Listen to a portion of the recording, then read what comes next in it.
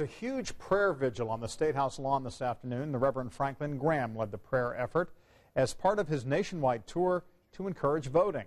The son of the iconic evangelist Billy Graham called on Christians to vote and to voice their opinions in November.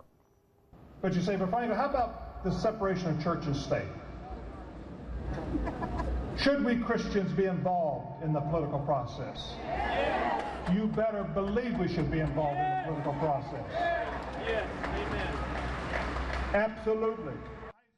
Graham implored the crowd to vote for leaders of faith. He said if those present aren't fans of Donald Trump, they should remember they were also voting for Mike Pence, who identifies as an evangelical Christian.